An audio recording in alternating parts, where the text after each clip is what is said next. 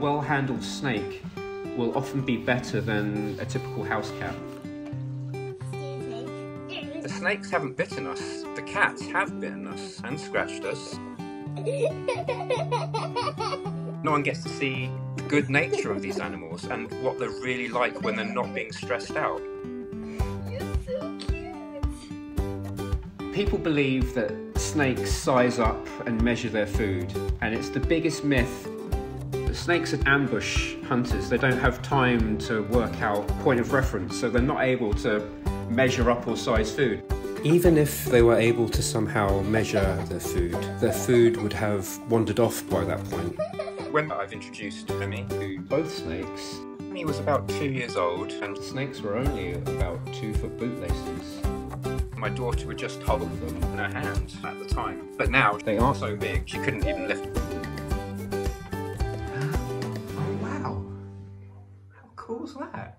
Cher is a gentle diva. She's very particular. She likes her routine and she likes to make sure she's got fresh water. Oh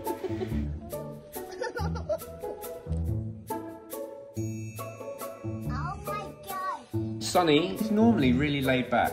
He's actually quite a really soppy snake as well. This is amazing. I don't think he's done this before. Not like this. He's enjoying himself right now, I think.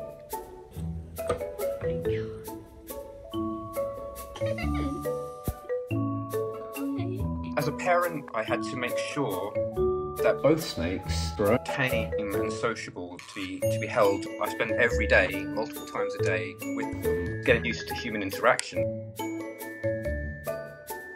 But on the other front, I needed to make sure my daughter genuinely knew how to be gentle. As soon as she understood what she needed to do, no grabbing, no poking, just being gentle and respectful. That's all I needed from her, was to behave how I behave. And she proved that to me. Give her some shade. I'm making me some tea too.